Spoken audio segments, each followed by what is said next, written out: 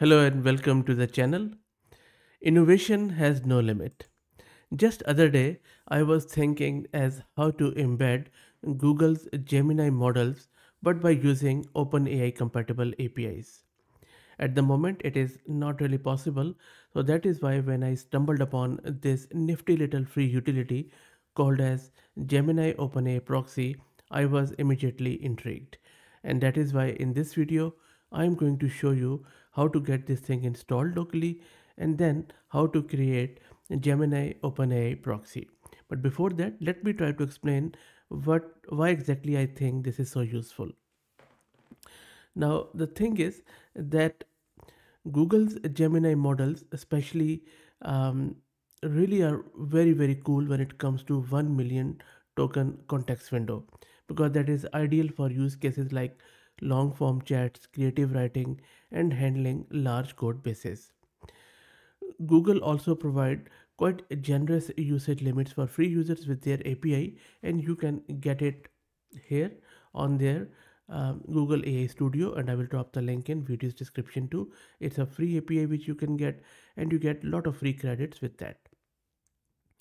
Now, one of the problem there is that there is no native OpenAI API compatibility with Google's API, which makes really challenging when it comes to integrating this into your existing application or integrating it with many open source tools which have become norm at the moment. For example, if you want to integrate it with OpenWeb UI, which supports OLAMA, you won't be able to do it with Google's Gemini models. You would have to write a lot of Python wrappers or your own classes in order to accomplish that. So instead of going that way, what if you could just do it out of the box with tools like this Gemini OpenAI Proxy? So by using same familiar OpenAI compatible APIs, you can simply use Google's model by using this utility. That is the whole idea around this. Yes, there are few paid tools like Open Router and few others, which but you have to pay them, or if you get any free tier, that is very limited, and the cost can really become quite high if you are deploying it in your busy application. So if you want to take advantage of a 1 million context window of Google's model by using their free API, I think this is a good tool, Gemini's OpenAI Proxy.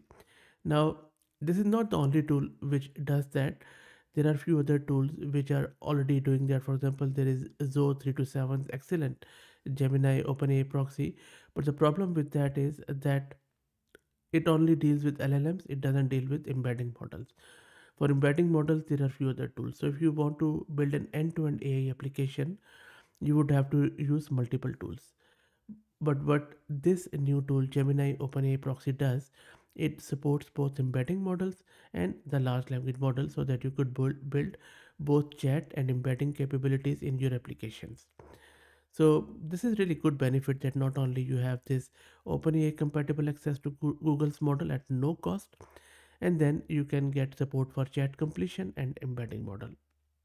Also, deployment seems quite easy to me just through Docker. So make sure that you have Docker installed on your local system, and then you should also get an API key from Google's AI Studio for free. So you would need to just go to this ai.google.dev, sign up with your Google account, and then click on this blue button, get API key in Google AI Studio, and you should be able to get your free API key. I already have that.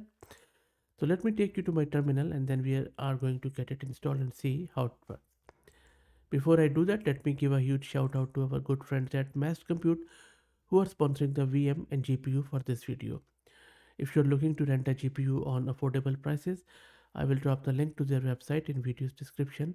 Plus, I am also going to give you a coupon code of 50% discount on a range of GPUs, so do check them out. Okay, so let me quickly take you to my terminal where I am running Ubuntu 22.04 and I have one GPU card of 48 GB of VRAM, and that is NVIDIA RTX A6000 courtesy Mass Compute. Let me clear the screen. To keep everything separate, let's create a virtual environment with Conda. I'm just calling it gproxy, and let's step into that environment by activating it, and that is all done. Let me clear the screen. Now next up, let's install it by simply using Docker, and let me also quickly show you my Docker version. So this is my Docker version. It is pretty recent, so make sure that you already have the recent version. If you don't know how to install Docker, I already have done heaps of videos, so please just search the channel and you should be able to find it. And now in order to deploy it, all you need to do is to run this command, docker run, and restart unless stopped. And then we are just simply mapping the ports here and then calling this image. And the first time you are going to run it, it is going to download all the layers which it has done, and then it has downloaded the newer image. So that is all you needed to do. Another thing which you might, if you get an error while running this, make sure that you have run this command before, which sets a permission to this sock file of a Docker. Now let me clear my screen. And since this is a proxy, so you would need to make an API call in order to use it. And it is running on your local host as we mapped the port.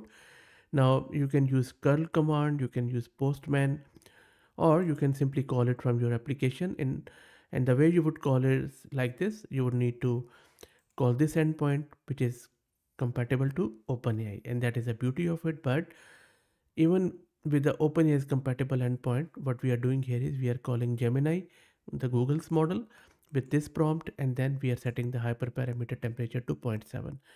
And this is where, and the bearer token, we are giving our API key.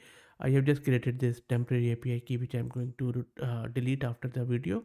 And then this is how you call your a compatible proxy, but primarily you are calling the Google's model. And once you call it, you will get a response back. And if your this token will be wrong or this any issues with that, you will get an error here or something access denied or something like that. But you can see that for now it has run fine.